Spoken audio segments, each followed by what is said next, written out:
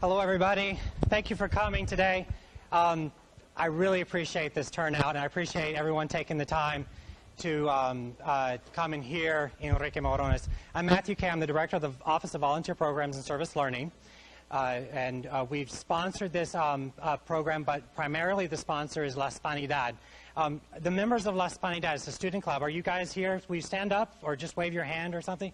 They're all back there. So they're the ones that approached and said, you know, we really want to do things about immigration in the United States. It's a hot topic, and we want to talk about the DREAM Act. We want the students on campus to know that these issues are important not just to us here, but to the nation and to multiple nations, actually. So I really appreciate you guys being here. I want to introduce you to Christian Colon. Come on up, Christian. And who's your friend, Christian? Hector. All right, Hector. They're going to introduce Enrique. If you could just really quickly grab your phone. There's a little button on the side. If you push it, it makes it not sing. That would be great. And also, if you'll be patient too, the way we're going to format this today is very simple. We're getting started at 2 o'clock, right on the dot. Enrique said he's going to do a presentation. It's going to be about 45 minutes. And then he's going to take questions and answers, and I'll facilitate that. Then he's going to hang out. So if you've got a 3 o'clock class, we're going to get you out of here to go to your 3 o'clock class. And I really appreciate it. So if you'll just stay patient, and I'll give Enrique the high sign once we get about 2:50, and he's really still going at it. But all right, here's Christian. All right, welcome you guys. Hector's going to start first. He's going to introduce everyone in Spanish. So here we go. Hello, my name is Hector Gutierrez. I'm an executive board of La Hispanidad here at Sacred Heart. Primeramente quiero dar las gracias por estar aquí en esta tarde. Es un honor para mí estar aquí en este día y presentarles a un individuo que impactó a toda la comunidad latina. Él creció en la Ciudad de México y luego se mudó para San Diego en el año de 1954. Aunque él fue el primer miembro de su familia que nació en los Estados Unidos, él también fue la primera persona en haber aplicado y ser aceptado por una ciudadanía mutua con México. Por más de 20 años, él ha sido la voz de los inmigrantes en ambas partes de la frontera entre Estados Unidos y México. En 1979 se graduó de la Universidad de San Diego y luego obtuvo su grado de maestría en liderazgo ejecutivo. Su inspiración no tan solo viene de sus creencias católicas en servir a los otros, pero también de su abuelo Luis N. Morones, el cual fue uno de los fundadores del Movimiento de Labor en México.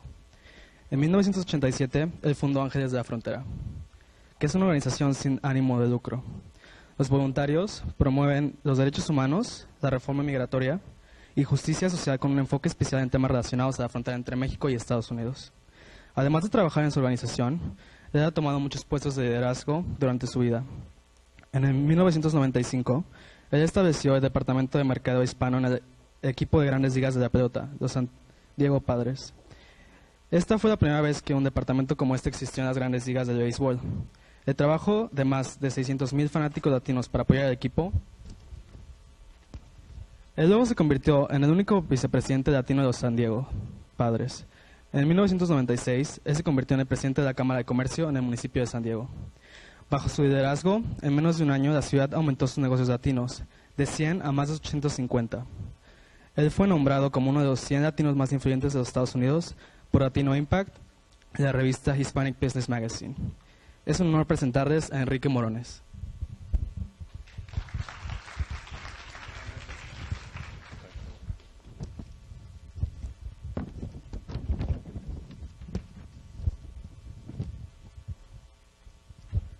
All right, now in English. All right, welcome everyone. My name is Christian Colon, and I am the co-president of La Hispanidad, our Latino club here on campus. I want to first thank you all for coming today. It is an honor for me to stand here today and introduce an individual who has impacted the Latino community as a whole. For many years, his courageous actions in standing up for Latinos all over the country have changed their view towards immigration. He is an individual who grew up in Mexico City and later moved to San Diego in 1954. Although he was the first member of his family to be born in the United States, he was also the first person to ever apply and be granted dual citizenship with Mexico. For more than 20 years, he has been the voice of immigrants on both sides of the United States-Mexican border.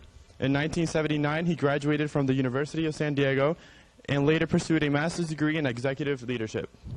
His inspiration derives not only from his Roman Catholic beliefs and serving others, but also from his grandfather Luis Morones, who was one of the founders of the labor movement in Mexico.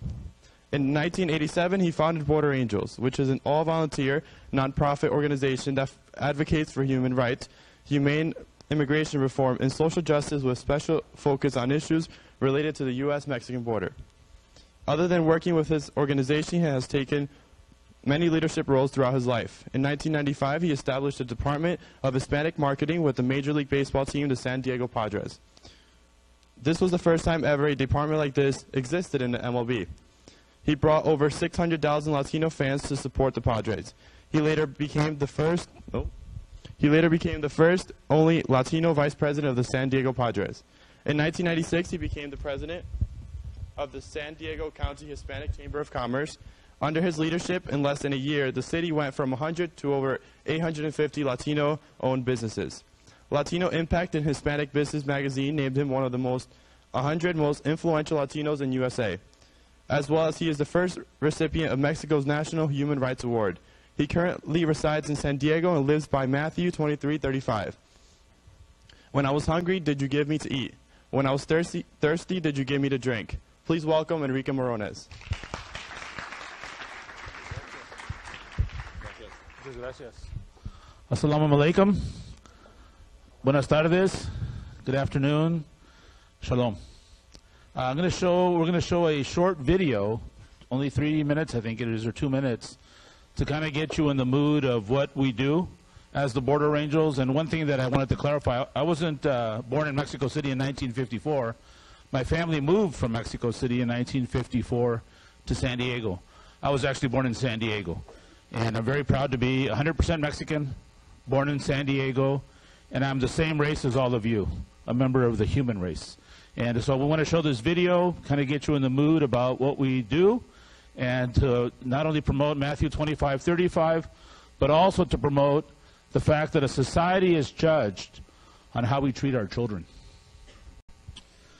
Thank you, and thank you, Matthew, and the University of Sacred Heart, Hispanidad, and all of the people that were involved in bringing me here, and especially thank you to all the students that are here today. I'm briefly going to talk to you about Border Angels, border realities, and immigration today, and what is happening with immigration today. So as mentioned, my name is Enrique Morones, and I'm the founder and the executive director of Border Angels, or Ángeles de la Frontera.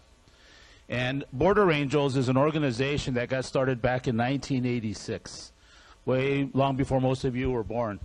And in 1986, it was a totally different world than what we have going on today. In 1986, there was no wall between the United States and Mexico. You saw that wall up there with children on either sides of it. We had a whole different situation going on in many cases, and in many cases we had the same situation going on. In 1986, a friend of mine from the great country of El Salvador said, Enrique, you're oftentimes collecting things to try to help the most needy. Matthew 25:35. If I was hungry, did you give me to eat? If I was thirsty, did you give me to drink? And I said, yeah. I go, a lot of people do that. So what? And she said, well, you never come to my neighborhood where I live. And I go, well, where do you live?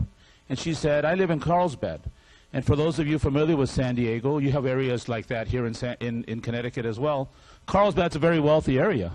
And I said, why would you need help in Carlsbad?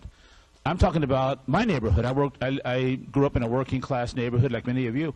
And she said, no, but where I live in Carlsbad, there's migrants that live in the canyons. I go, what do you mean? And she goes, yeah, they live outdoors.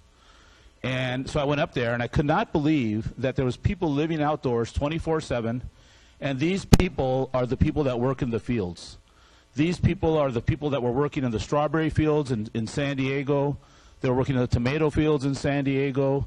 They were working in the flower fields in San Diego, because San Diego is one of the largest cities in the country, and it's on the southern border with Mexico in California, which is the 8th most powerful economy in the world. If California were a country, it'd be the 8th most powerful economy in the world. And the number one industry in California is agriculture. It feeds many of you. And 80% of the workers in the fields are undocumented. And at one time in your family's history, you were those people.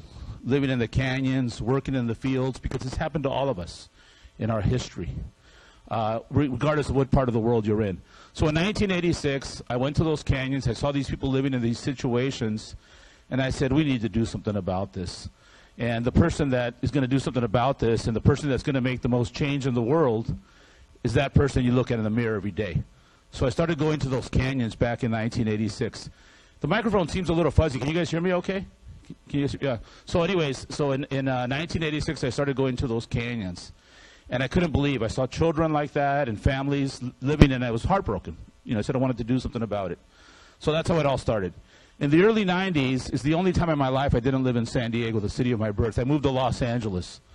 And what's happening right now in Ferguson, Missouri, in Cleveland, Ohio, in New York, was happening in Los Angeles, California. And it's still happening today. There was a young African-American man that was pulled over by law enforcement, and he was almost beat to death. That was not the unusual part. The unusual part, and sadly, nowadays, that still continues to happen, but a lot of them are actually killed, which is horrific. But actually what happened was Rodney King was pulled over by the Los Angeles Police Department and almost beat to death. And the unusual part was that it was caught on film.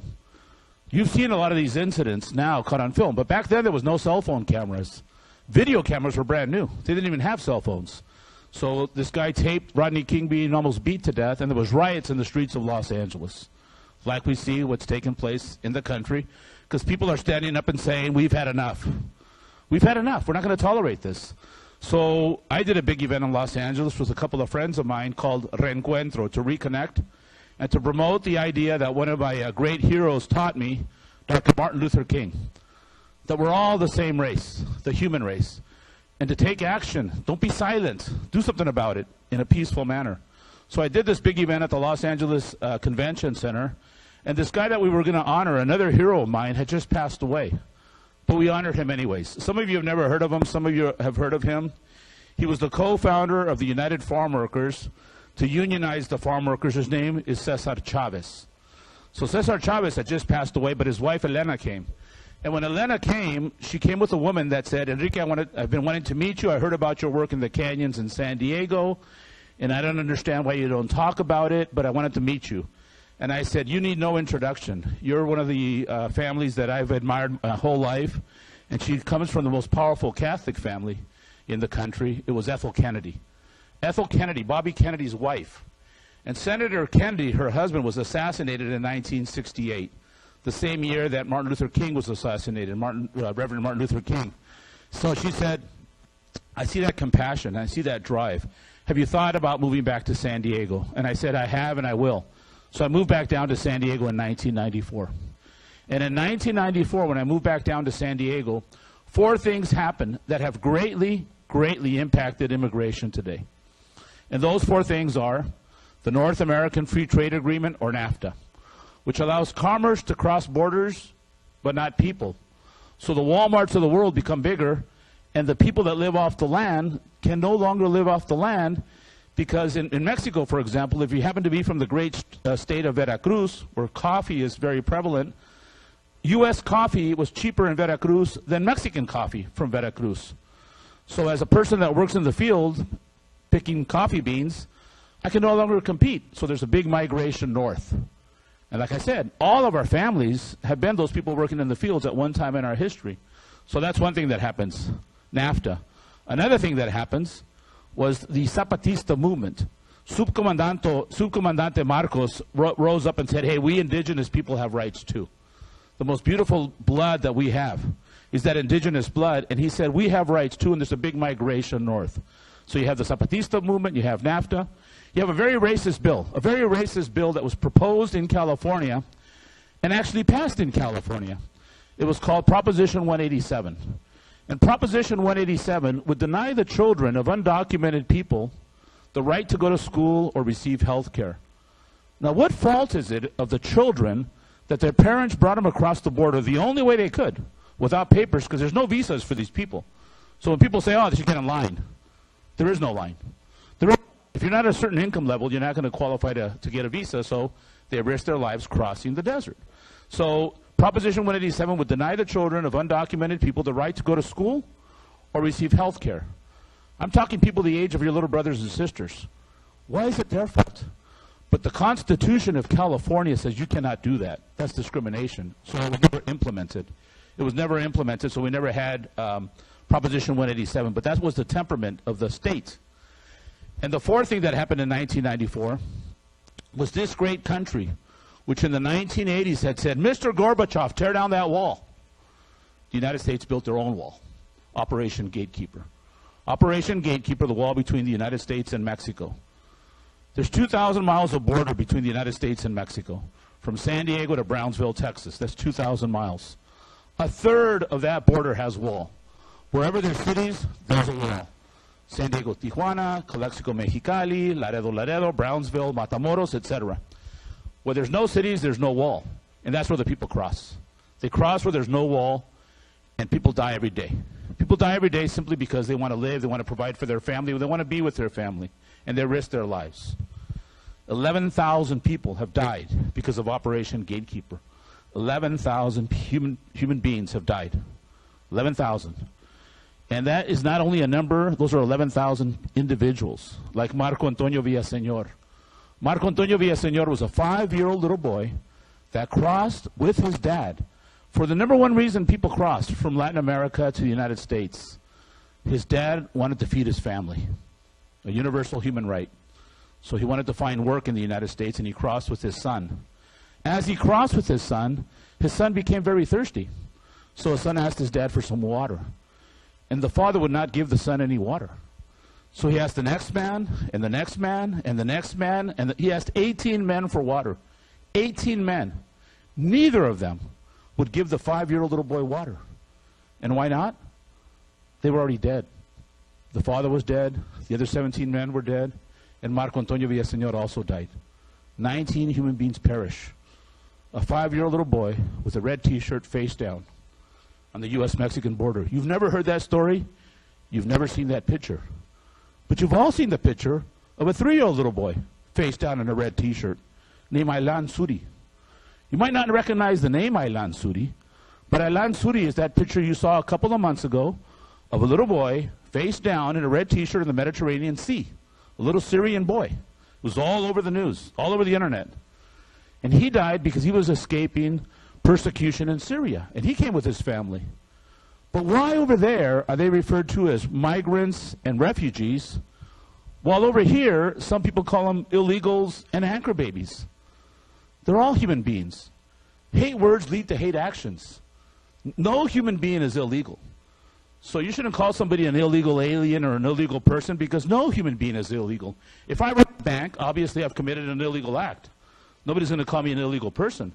And when you use this type of terminology, and you're very familiar with other terminology that they've used to describe a particular race, ethnicity, derogatory terms, it's to dehumanize the person. It's to dehumanize the person. Hate words lead to hate actions. So Marco Antonio Villaseñor dies crossing the U.S.-Mexican border.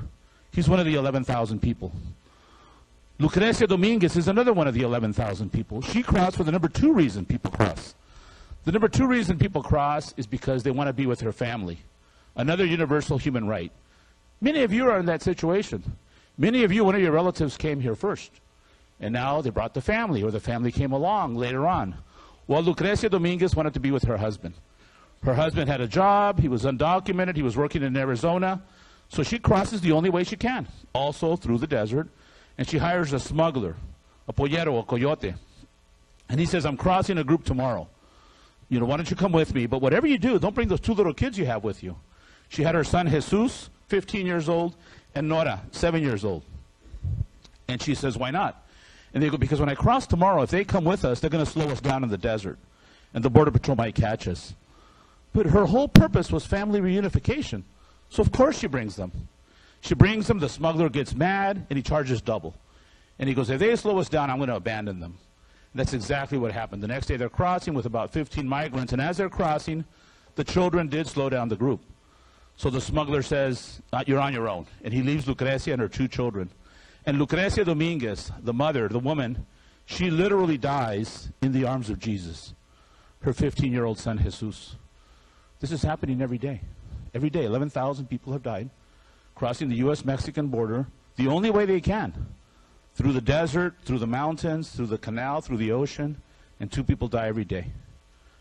There's 250 million undocumented people in the world. 250 million. The United States only has 11 million because most people don't want to come here. They want to go to wherever there's an opportunity. We see our brothers and sisters from Syria, from the Middle East, from Africa. They're going into Europe. If you're in Asia, you're going to another part of Asia. If you're in South America, you're probably going to Brazil. If you're in Central America, many are going to Mexico. Some of them are going through Mexico to get to the United States. And if you're in Mexico, you're going to the United States. Now remember, my country, Mexico, the overwhelming majority of the population has no desire to leave Mexico. Why would you want to leave? You want to be with your family, your culture, your religion, your food, etc. So a very small percentage of the people that have been leaving. We are no longer the largest group of unauthorized migrants. Now it's people that are coming from Central America. The Mexican migration is actually going more towards Mexico than it is coming to the United States. More people are actually going back home because they came here to work or to be with their families, and they're fed up with some of the situations that are going on. And I don't want to get into too much of the politics, but you've heard the presidential candidates on one particular party attacking Mexicans, saying derogatory things. And when you say derogatory things, whether it's against Mexicans or our African-American brothers or veterans or women, there tends to be actions that take place. Hate words lead to hate actions. When Donald Trump made his comments about Mexicans, 2 of the people that were in the audience almost killed a Mexican man in Boston. When he made, when they roughed up a protester that was saying Black Lives Matter, and of course Black Lives Matter, they threw him out. They threw him out, they beat him up. And all he was doing was making a statement which is true. We all come from Africa. Some of us are luckier than others because we have more African blood, but we all have African blood. We all came from Africa. We're all the same race, the human race. So, the Border Angels shifted its focus from just going to the canyons, where we started in 1986, to going to the desert in 1996, 2 years after the wall was built between the United States and Mexico. And at that time, I used to be in professional baseball. They're not professional anymore. I don't know if you've ever heard of them. The San Diego Padres. I used to be with the San Diego Padres. So I'd go out there with some of the players, and we put water out in the desert, but we didn't have a name. We didn't have a name. It wasn't until my last year in professional baseball, which was 2001, that we got a name. And it was because I was invited to a television show that most of you have never heard of before. But it's the #1 Spanish language show in the world, which just ended like a 50-year run a couple of weeks ago. Sábado Gigante with Don Francisco. So Don Francisco invites me to his show in Miami. I come out on the show, and when I walked out on the stage, Don Francisco says, El Ángel de la Frontera, the Border Angel. So that's how we got our name. All of a sudden, we're the Border Angels, and almost immediately, I started getting faxes and phone calls. The internet was pretty new then, and they started saying one of 2 things. 1, I saw what you're doing, putting water in the desert, saving people's lives. I want to help. Or 2, I need help. My brother crossed 3 weeks ago. We don't know what happened to him. My mother crossed 2 years ago. We don't know what happened to her. Those types of situations. So Border Angels went from a very small group to a very large group. We're more than 5,000 volunteers now. And we're an all-volunteer group. We're an all-volunteer group. So we do a lot of other things besides put water in the desert. If you look in your brochures, and some of you don't have a brochure, but we have some more on the table over there, we also go to the day labor sites. The day labor sites are where the guys, mostly guys, sometimes women, but mostly guys, stand in front of a Home Depot or a community center looking for work. They're standing there looking for work because that's why most of the people have come here. And people come by there and hire them because they go to the garden store or the paint store and they hire them, and because they need somebody to help them do that work, right? Some of the people are undocumented, some are not. But regardless of whether they're documented or not, we go there to make sure they're okay. Have you found work lately? Did you get paid when you worked? When was the last time you saw your family? Did you know that we offer free immigration attorneys every Tuesday at our office? You know, those types of things. So we do that on a regular basis. In your brochure, there's a picture, and it's the biggest mass grave in the Americas. The biggest mass grave in the Americas is not in Argentina. It's not in Chile. It's not in Mexico. It's in the United States. 2 hours from San Diego, as you go east towards Arizona, there's a county called Imperial County. And in Imperial County, there's a city called Holtville, H-O-L-T, Holtville. And there's a cemetery with 650 unidentified migrants buried there. That's what that picture is. 650 human beings that are unidentified. They've closed it. They don't want people to bring more attention to it, but we have permission to go there every other month, and we go there and we have a funeral mass, or we do prayer, or we do reflection, and we go with our brothers and sisters that are Christian, Jewish, Muslim, Sikhs, atheists. All are welcome. All are welcome, because we're not a religious group or a faith-based group. And we do different types of ceremonies there to remember them, because it could have easily have been us that simply were crossing because they wanted to live. And they died in the Imperial Valley Desert, or they drowned in the All-American Canal, or they got hit by a car, or the hate groups that have been out there. Thank God there's not as many anymore, but they're still out there. There was a group that was started back in 2005 that some of you are familiar with called the Minutemen. The Minutemen is a hate group that was started in Arizona April 1st of 2005. And 2005 was also a watershed year, because that fall of 2005, the Republican Congress passed a new law, or tried to pass a law, called House Resolution 4437, H.R. 4437. It was like 187, but it was national. It would deny the children of undocumented people these types of services that I talked about. They wanted to build a wall all the way from San Diego to Brownsville, instead of just 1/3 of the border, the entire border. And I got to admit, had that wall been built, 9/11 would have happened exactly the way it still happened. It wouldn't have stopped anybody. So anyways, you had these hate groups called the Minutemen that were actually going to the border with guns, and they were shooting migrants, or they were arresting migrants. They're not law enforcement. They have absolutely no right to be doing that, and they were doing that. So we went out there to expose them. We went out there to expose them and say, these are hate groups. That's not what this country or this world's all about. If they're so serious about this issue, have them join the Border Patrol. The Border Patrol is not going to shoot people, but at least they're law enforcement, and they pretty much know what they're doing. So on February 2nd of 2006, I got both groups together. Gente Unida, the group that was created to expose these hate groups, like the Minutemen, and to expose hate talk, like we still see today with some people on the air like Bill O'Reilly or Lou Dobbs. Lou Dobbs used to be one of the main guys on CNN, and we started that campaign to get rid of him. And thank God we were successful. Lou Dobbs is no longer promoting his hate on CNN. Now he's where he belongs. He's on Fox News. But anyways, so on February 2nd of 2006, at Friendship Park, which is also in your brochure, I made a big announcement there, and I said, we're going to go across the country. We're going to go across the country and let people know what's going on. Friendship Park is what you saw in the video. That wall where you saw the children, that's on the San Diego side. There was also pictures of children on the Mexican side. That's where Operation Gatekeeper began. So you have Tijuana on one side and San Diego on the other, the Pacific Ocean right next to it. So I go there and I say, well, we're going to go across the country. We want people to know what's going on about the wall, the deaths on the border, these crazy laws, the Minutemen hate groups. Does anybody want to come with me? We have no money. We're a faith-based group. We don't know where we're going to stay. We don't know who's going to feed us. Just come on faith. Faith without works is dead. Come on faith. 110 cars came with us. We had a 111-car caravan from San Diego to Washington, D.C. and back. 40 cities, 27 days, 20 states. When we came back, we held a press conference, and we said, we've been across the country. We've been talking to communities across the country, and we've said, stand up, rise up, and protest. Peaceful protest. Let's ask for humane immigration policies. Well, on March 10th, they go, we're going to do it. We're going to do it in Chicago. 400,000 people took to the streets. On March 25th in Los Angeles, 800,000 people. On April 1st in San Diego, we had 100,000 people. There was marches, April 9th in San Diego. We had marches all over the country. 3.5 million people took to the streets. The biggest marches in the history of the United States. The May 1st marches started up again.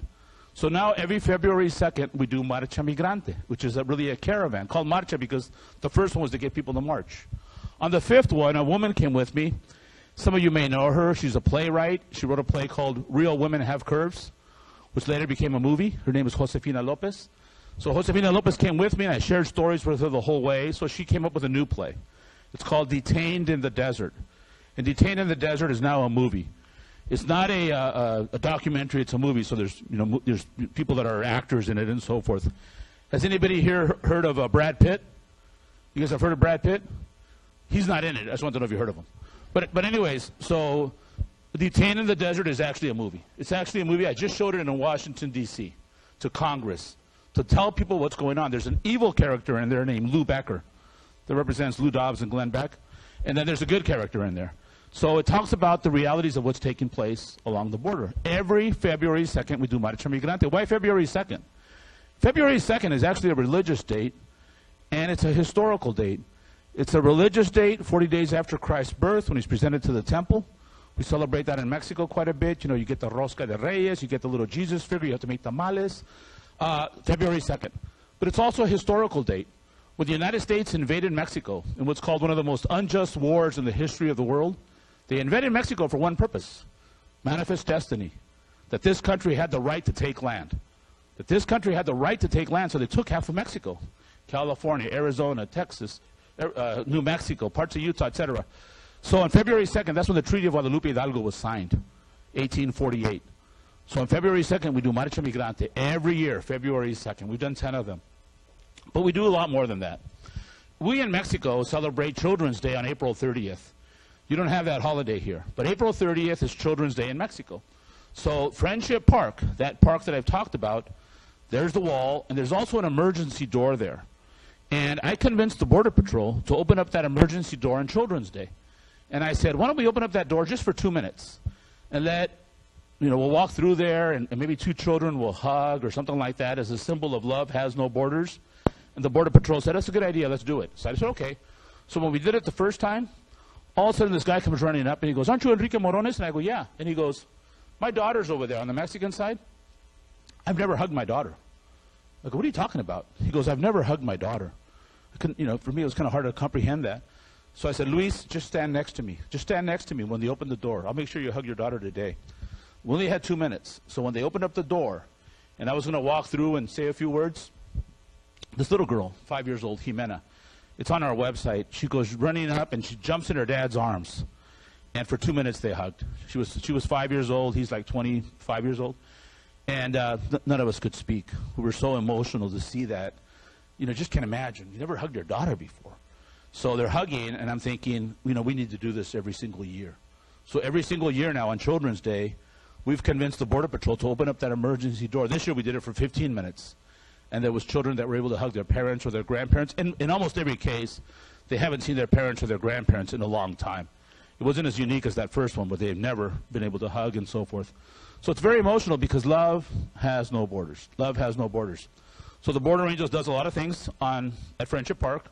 We have the Mass for La Virgen de Guadalupe on December 12th, which is the day of the Virgen de Guadalupe. And we're going to have a binational Mass on both sides of the border. Last summer, in July, you might remember the images. I was there. The images of 3 buses of refugee children from El Salvador, Honduras, and Guatemala being taken to a detention facility in Murrieta, California, an hour north of San Diego. And as the buses arrived there, the Murrieta police blocked the buses.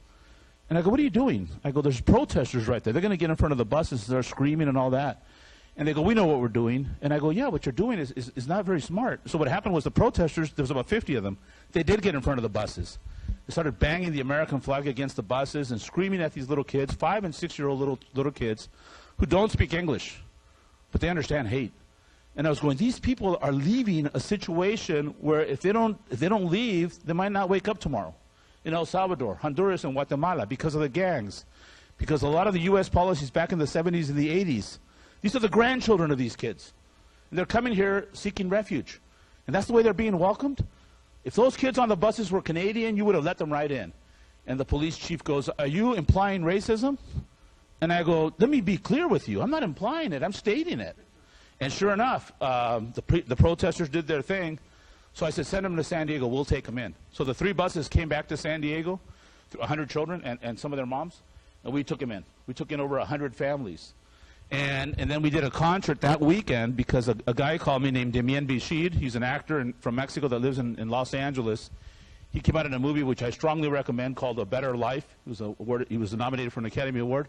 But he's also the guy that used to come out in The Bridge, some television show. And he said, I saw what you did. I want to join you. And I go, we're going to do another action on Sunday. On Sunday, this is July of last year, I'm going to have the San Diego Symphony on one side of the wall and the Baja California Orchestra on the other. Once again, love has no borders. Because these acts, people see these acts, and they say, I didn't realize that. I didn't realize that there's a wall. I didn't realize that there's children that have never hugged their parents. I didn't realize that people that have fought for this country, like Hector Barajas, a veteran from Iraq, had a broken tail light, and he got deported. He doesn't even speak Spanish. And he's living in Mexico now going, that's not what this country is all about. People don't know about these things. So we do different activities to bring awareness to these issues because we're all the same race, the human race. And one of my meetings, and I have been very fortunate to meet with President Obama, even though we're a nonpartisan group, faith-based group. I, as an individual, U.S. citizen, born in San Diego, I can do whatever I want. So as an individual, I worked on both of Senator Obama's campaigns, and I'm very proud that I did. So anyways, one time when I was meeting with the president, we're in his office, and all of a sudden he goes, Enrique, don't forget, before we were us, we were them. Before we were us, we were them. He was referring to the migrants, right?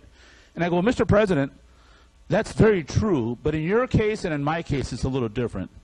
Because those of us that came from Africa, as far as our parents, grandparents, or ourselves, or whatever, well, actually, it wouldn't be our parents or great-great-grandparents, were brought here by force. So you're really not migrants, you were brought here by force. And those of us that are Mexican, our land was taken by force. So we're not really migrants. But the rest of the country today still, in 10 years it'll be different. Today still, the majority of the country is of European ancestry, like many of you. And the largest group of those Europeans are from Germany. And there's a guy that all of you know. As a matter of fact, like it or not, hopefully you're lucky enough to have this, you have his picture in your wallet. And that person used to say, those people don't want to speak English, send them back. They only want to wave their own flags, send them back. They only want to hang out in their own neighborhood, send them back. I'm talking about Benjamin Franklin on the $100 bill. That's why the picture. Benjamin Franklin, a founding father of this country, he used to say that about Germans. The Germanization of this country, send them back. Many of you have German ancestry. Had he been successful, you wouldn't be here. So this discrimination has been going on since the founding of this country. Had Benjamin Franklin been successful, Frederick Trump never would have come here. That's Donald Trump's grandfather. So before we were us, we were them. And we see it being played out every single day with the terrible persecution of our African-American, predominantly male brothers. We see it being played out today with the way that we're treating our Muslim brothers and sisters. We're all one race. We're all one, we should all be united on this effort. That's why I opened up by greeting you in Arabic, because, hey, there's nothing wrong with being Muslim, Catholic, Jew, atheist. There's nothing wrong with that. People have the right to choose their religion. Nobody supports violent acts and all that type of stuff. That's extremism. One of the biggest extremist acts in this country was committed by a Christian, Timothy McVeigh. He didn't cross any borders. He was born here. So when they try to do that, pin these issues on one particular race or religion, it's wrong. And we've got to be very careful about that. We've got to be very careful. 'Cause that's not what this country or this world's all about. So the Border Angels, our mission, as I mentioned many times, is on the front of the brochure. But we truly believe that the only way that you overcome hate is with love. And darkness is with light. There was a guy that came and spoke at my school, and I'll close with this story so maybe we can take some questions. And all of you know his grandfather. His grandfather is Mahatma Gandhi. So Gandhi's grandson comes to my school at the University of San Diego, and he gives a speech. It's a very powerful speech. Some of you have heard it. It's about a man walking along the beach with his son. And as he's walking along the beach with his son is picking up these starfish. And he's throwing these starfish into the ocean. So the father says to the son, what are you doing? And he goes, Dad, I'm picking up these starfish and throwing them into the ocean. And the father says, yeah, I can see that, but why are you doing that? And he goes, Dad, it's so hot out here and the sun is so bright and the tide has gone in that these starfish are dying. They're dying. And he says, yes, son, but there's thousands of starfish. It doesn't make any difference. And the little boy picks up a starfish and he shows it to his father. And he says, it'll make a difference to this one. It'll make a difference to this one. If that starfish wasn't a starfish, but it was a person, maybe that person could have saved Marco Antonio Villaseñor, the 5-year-old boy. Or Aylan Suri, the 3-year-old boy. Or Lucrecia Dominguez, the mother that died in the arms of Jesus.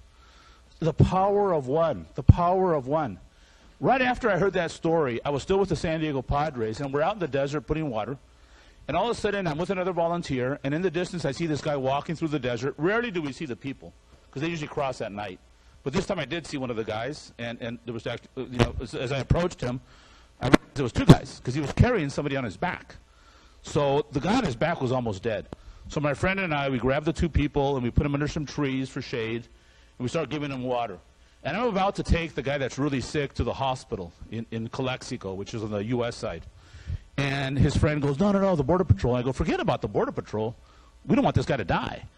And I thought, well, let's see how he responds to the water. So I started giving him some water. He started responding right away.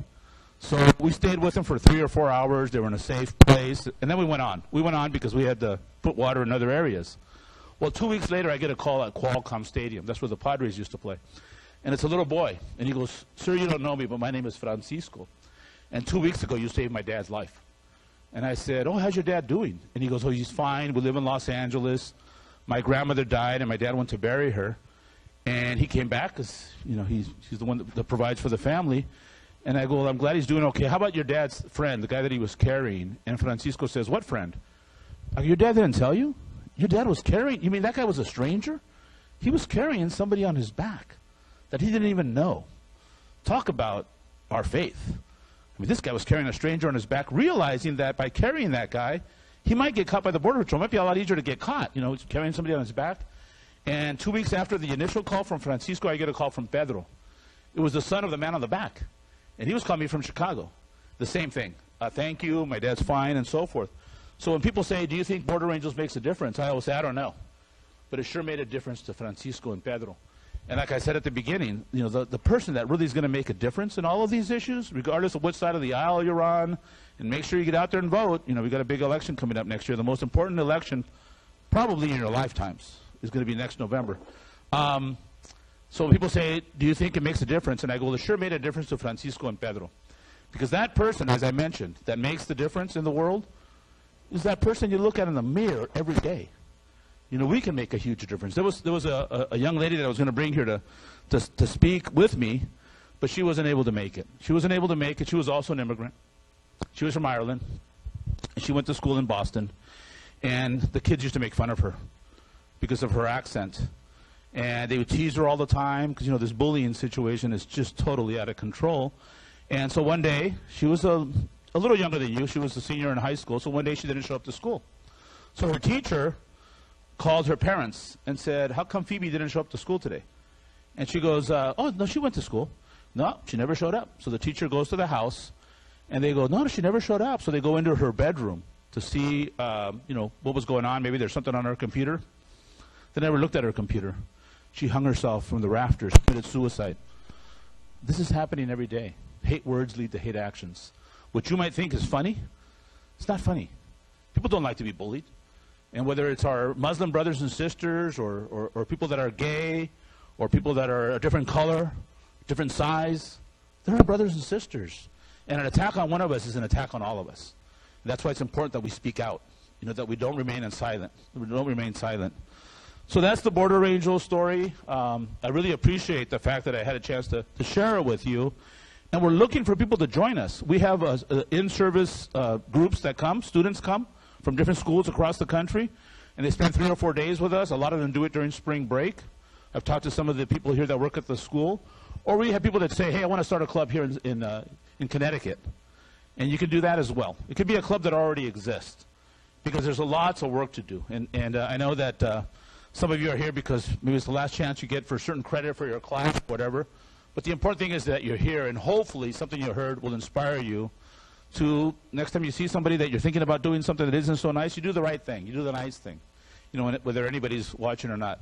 So with that, I'm going to close. But before I close, some people might say, hey, yeah, I'm really interested in helping, but I don't know, I can't go to San Diego. Well, we have ways that you can help us with. We have these little books that are Stations of the Cross. I only got like 4 or 5 of these. And it's stories about the migrants and prayers. It was done by a friend of mine from the University of Notre Dame, Father Kim. We asked for a $5 donation on these. We also have some bracelets and some crucifixes that were made by dreamers. Dreamers are students like the children I talked about. These are students that are a little older, but they also were brought across the border by their parents.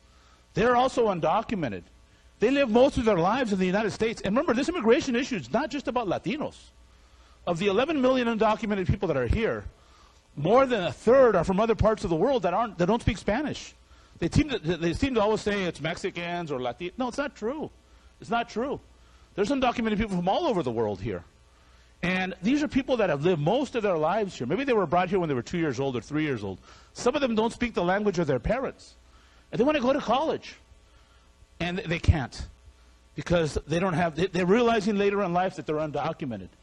They can't get that student aid that a lot of us receive. That's how I was able to go to USD, the Catholic University. That's how a lot of you are able to go to this school. The student aid, the scholarship, and so forth. So there's dreamers. They have a dream. They have a dream to continue with their education, to give back to this country because they love this country, and they should. And they love the country of their roots, and they should. So we need to do something about it. Well, these bracelets and crucifixes were made by dreamers. These are also $5. I've got a book. It's called the Border Angel Story, The Power of One. These are $20, and we got them over there on the table right over there. We take PayPal and credit cards and checks and all that kind of good stuff. And then we got these T-shirts. So the T-shirt has the logo of the Border Angels on the front. And then we have a huge campaign that we're doing now. I just came back. I've been over to Syria and Europe and so forth because we do our work all over, not just on the U.S.-Mexican border. And on the back it says, "Welcome migrants. Bienvenidos migrantes. Si se puede. Yes, we can." Because like I said, only love will overcome hate. And so hopefully you'll join us and support us. Thank you very much. Muchas gracias.